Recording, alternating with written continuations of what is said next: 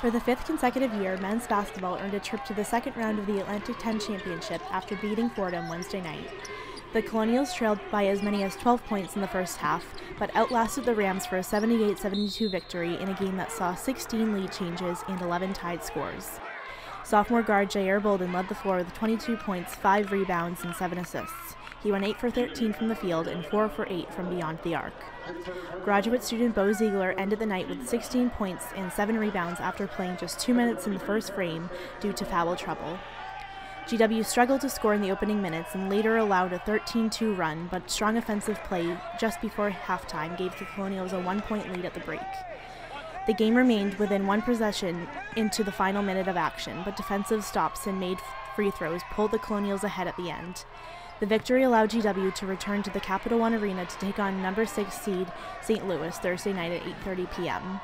The Colonials lost to the Billikens by 9 during their regular season matchup.